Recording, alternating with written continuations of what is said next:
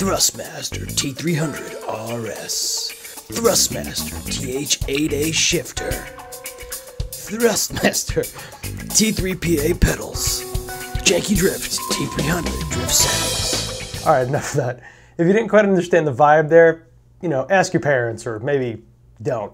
Since starting this channel, I've had a ton of people ask me what my settings are for my wheel, so that's what we're going to cover in this video. I'll also be covering my settings for the T3PA pedals, including what I use to make the brake pedal feel more realistic. I think a lot of people overcomplicate this, especially when first starting out, so as requested, here are the settings that I use to go from sim drifting to real life. I'm going to treat this like you're brand new. So first you click the Windows Start menu and scroll down until you find the Thrustmaster folder.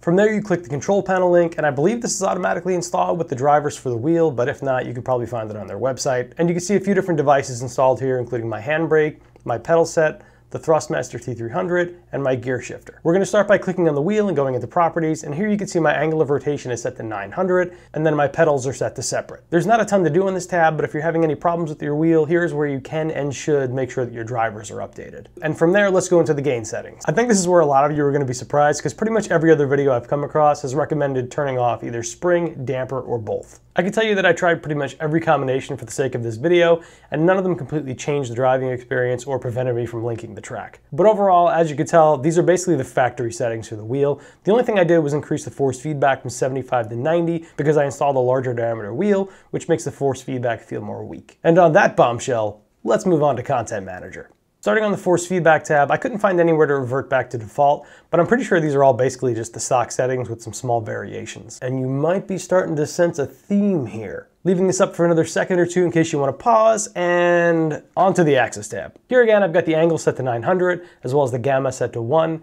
And I mainly wanted to show this tab for that and my brake settings. For the brake, you'll notice that I have the endpoint moved up, and this is something you may need to do if you have a brake mod installed. In my case, I had the endpoint set to 90% and the gamma set to 2.4, which was a decent feel. And as far as my actual brake pedal mod, I absolutely hate the cone-shaped ones because you basically just lose half the brake pedal as opposed to getting a more progressive feeling. I found a tip where people were sticking a squash ball behind their brake pedal, so I gave that a shot and actually really wound up liking it. Basically, you just uninstall the cone and then jam the squash ball in between the bracket for that and the back of the pedal, and I think it actually gives it a pretty good feel. But getting back to the moral of the story here, and I'm going to flash through all the settings screens one last time to give you another chance to pause. Basically, at least with the T300, you can pretty much run this wheel out of the box on default settings. I've seen a lot of strong opinions about the individual settings and why the defaults suck for one reason or another. But as someone who didn't mess around too much with settings and still managed to successfully jump from sim drifting to the real thing, I would very much say that people make this a bigger deal than it actually is. Now, I know I didn't drop anything revolutionary in this episode, but I hope this is still helpful in some way or another. I mean, if you're struggling and that's why you're watching this video, it could be a wheel issue,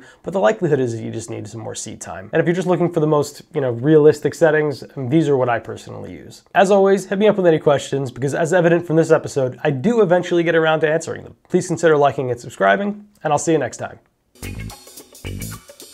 Thrustmaster.